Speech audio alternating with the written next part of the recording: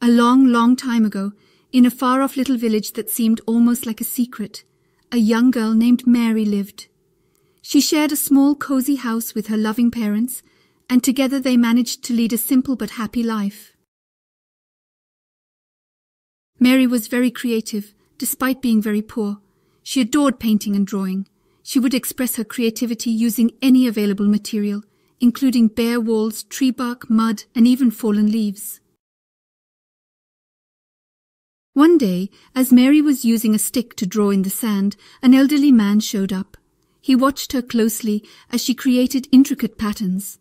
Impressed by her talent, he approached the girl, admiring her skills. The old man, who was actually a wizard in disguise, handed Mary a golden ornate paintbrush. "This is a magic paintbrush, my girl. Whatever you paint with it, it will come to life," he said. Mary was shocked. The old man urged her to give it a try despite her hesitation. "This gift is for you," he said with a soft smile. "Make good use of it." Then he disappeared without a trace. With the paintbrush in hand, Mary drew a bird. To her astonishment, it sprang from the ground, flapped its wings, and flew away. Overwhelmed, she dashed home to share this miraculous incident with her parents. Having experienced it for many years, the old wizard cautioned Mary about the magic paintbrush. "Magic is a powerful tool, dear. Use it wisely for the good of all," he said. Mary promised to heed his words. The next day, Mary began painting for the village. She painted plump chickens for the poor, ripe fruits for the hungry, warm clothes for the cold, and toys for the children. Word of Mary's benevolence and the magic paintbrush spread across the land. Soon the greedy emperor heard of it.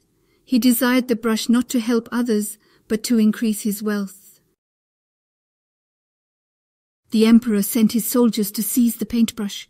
Mary refused to give it up, so they took her to the palace.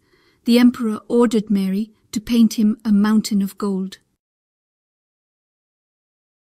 Knowing the emperor's intentions, Mary took a different approach. She painted a roaring sea around the gold, protecting it. Furious, the emperor demanded Mary paint a ship to reach the gold.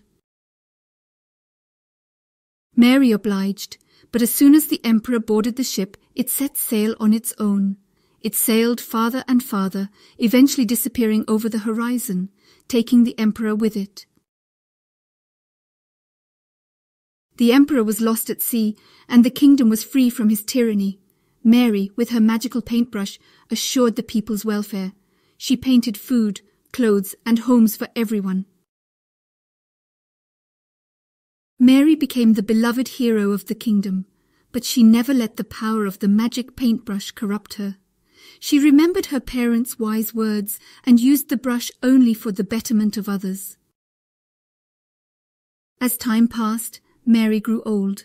She continued to use the magic paintbrush selflessly, improving the lives of the villagers. The enchanting tales of the magic paintbrush became part of the kingdom's folklore.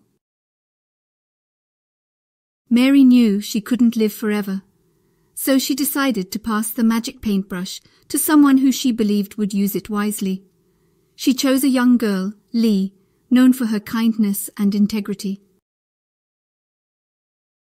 She taught Lee everything about the magic paintbrush. When she was confident of her understanding and commitment, she handed her the precious implement. Mary's heart was at ease, knowing that the village was in good hands. With the passing of the seasons, Mary's time came. Before leaving, she painted a beautiful sunset, her final masterpiece. As the sun set, Mary's soul departed, leaving behind a legacy of love, compassion, and wisdom. Lee carried on Mary's legacy, using the magic paintbrush for the welfare of the villagers. The village thrived under her watch, and the legend of the magic paintbrush continued to inspire generations. The magic paintbrush stood as a testament to the power of creativity, kindness, and courage.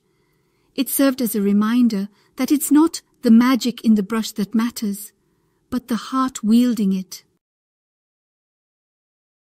Mary's story echoed across time, teaching everyone the importance of using one's gifts for the greater good. And so, the magic of the paintbrush lived on, spreading joy and prosperity and reminding everyone of the girl with the golden heart.